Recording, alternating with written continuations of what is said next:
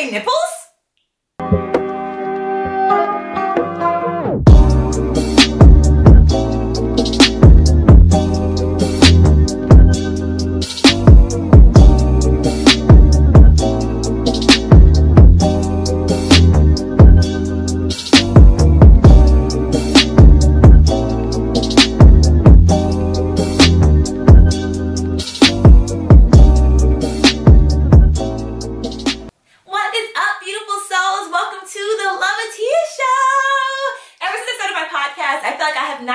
On my YouTube the way that I wanted to, so I figured that now, why not, is the best time to be able to just dive right back in there, because I know that y'all love me unconditionally and want to know the information that I'm telling you, and I wanted to share the information that I was telling you. But doing an hour-long podcast and trying to get everything in there within that hour is a lot because I'm long-winded. So we are going to move some content over to my YouTube as well, just like some little extra stuff. This is not included though as a bonus, so like my bonus stories will be, this is how it will go. It will be like, I make a video about nipple orgasms, right, and how to achieve that on my YouTube. And I will share a small instance or a small description of my experience with that on my podcast. But then on my members page, behind the scenes, you will get a full-on instance.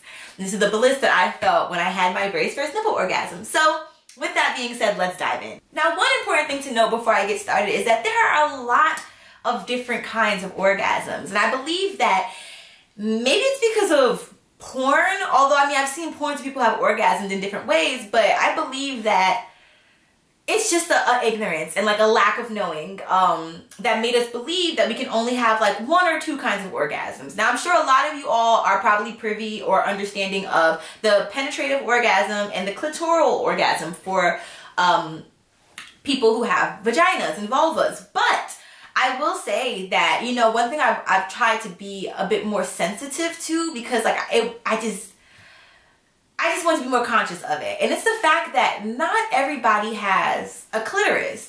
And this can be due to female mutilation. This can be due to several other things, but a majority of the time it is because of female mutilation, which we will get into. I want to like dedicate a whole video to that. I would like to even have a guest on the show that can speak about that. Because I don't want to speak from an ignorant place, but I just really want my content to be a lot more inclusive. So that's why we are here with this nipple orgasm. One more thing is that I believe that everybody deserves to feel pleasure. So we're not just stopping at the nipple orgasms. We are going to find a whole bunch of different kinds of ways that we can orgasm without having to even stimulate our vulva or our genitals really, or main genitals. So one thing about the nipples are that they are a part of the erogenous zones. And erogenous zones are basically places that can make you feel really, really good when they're touched or stimulated. A place that a lot of people do not know is the erogenous zone is your scalp, which can make sense why I used to really crave like these amazing scalp massages. And although I would perform them for my partner at the time, yeah, I never really got them. But it's okay because we are going to not focus on that. We are going to focus on the fact that there are so many different forms of pleasure that I'm about to experience, and I cannot wait to experience them with you all. Now let's get down to the actual orgasm, right? The how-to of it all is really, really somewhat simple, but I'll give you like a background of like my experience first. First of all, it was totally accidental. Like I didn't wake up that day saying like, oh, I'm gonna try to have a nipple orgasm. Like that wasn't the case. It's the same thing with when I squirted. Although I thought I've always kind of had the intention in my mind that I wanted to learn how to squirt or just know if I knew how to, or if my body could. But with my nipples, they've just always been so sensitive ever since I was a child. So like my nipples were so sensitive, I had to put Band-Aids over them when I was younger. No, it was that bad. Like, yeah, like I couldn't have stuff rubbing. I would always have to have on a bra, but I didn't like underwire bras, and I need to wear wireless bras with padding so that I wouldn't feel anything. It was just a lot. One point in my life when I was a child, I used to wear Band-Aids on my nipples, and then these like nylon or like polyester shirts, and then like a training bra underneath it. Like it was just a lot. So my nipples and I have had like a really, I've never hated them, so I won't say love-hate relationship, but my nipples are as sensitive as I am emotionally, so it just makes sense. But with that being said, I achieved a nipple orgasm.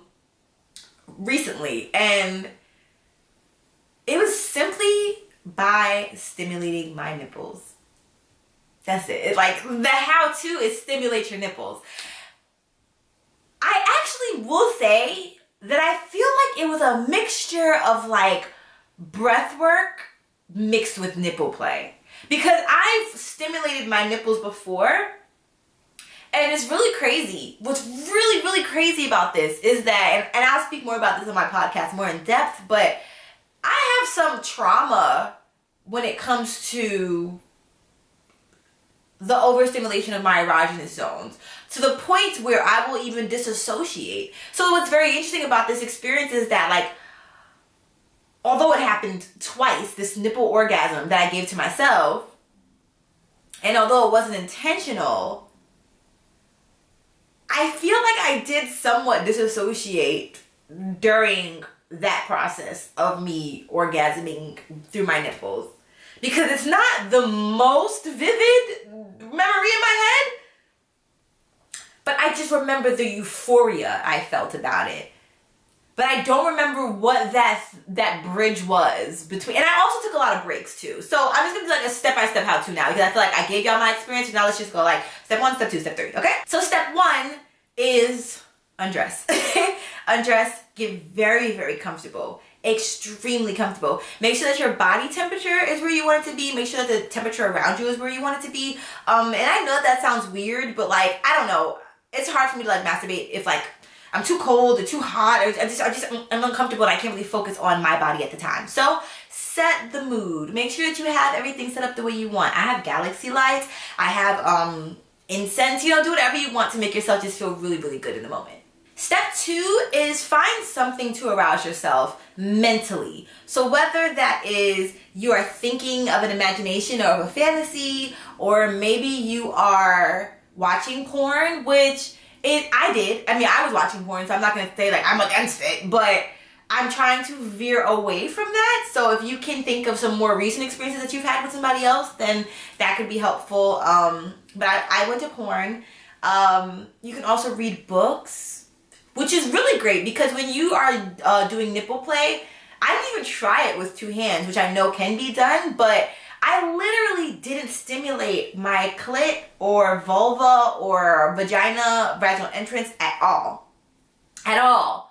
At all. Like, I didn't touch it. So you have a free hand is my point. So if you're not holding your hand to use your phone or whatever, you prop it up, or if you're using your imagination, the fact is that you can probably... you could probably use 2 hands to read a book, one on your nipple, the other on your book, or whatever the case may be. But I definitely just recommend that you have something that can stimulate you. They have these apps that have like these audio stories and like audio books that are like super sexual. So yeah, just want to put that out there for you. And honestly, the final step, because I feel like it's a 3-step process, is massage your nipples. Now, the thing about it is, you have to figure out what works best for your nipples, right? You know what you like. So for my bonus content on my members page, I'll put like some tips and some things that I do that help me stay stimulated without getting overstimulated. But also, if you feel yourself getting overly stimulated, which you will know, I feel like there are 2 different kinds of overstimulation. There's one that is orgasmic, right? But then there's another one that is terrifying and a bit like traumatizing, honestly. Like you feel like you're recovering for days.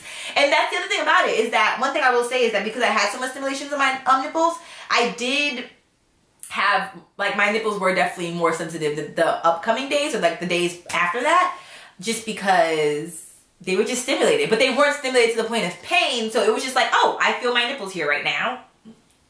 Wow, you know, but it wasn't like, oh God, I hate this. So yeah, you want to get to the point of stimulation to where it feels orgasmic. You don't want to get to the point where you feel like you're overstimulating yourself and you're not enjoying it anymore. Also, lastly, your nipples will react. So your nipple might get really, really hard, and that's how you know, okay, let me something on this one, you know what I'm saying? Or your nipple might get overstimulated and you have to switch to the next nipple. Or your nipple might go soft and you're like, okay, it's not really feeling it right now, and that's okay. Like, let me find some more ways to arouse myself, because it might not just be your nipple. Thank you so much for watching, my loves. I love you so much, and I'm wishing you happy orgasms. Don't forget to pay attention? No, subscribe to my YouTube, I Love Atia. Follow me on TikTok at I Love Atia for my sexology and Love Atia for my animal activism. Follow me on Instagram at Love Atia and also I Love Atia with 2 A's at the end. And last but not least, check out the Love Atia experience. Streaming now on all podcast platforms. I love y'all so much. Oh, and check out my hair skincare company, Ethereal by Love Atia. It's so amazing. All about self-love, self-care. You deserve it. I love you. Don't forget to give yourself a hug for me. Be kind to yourself and be kind to animals.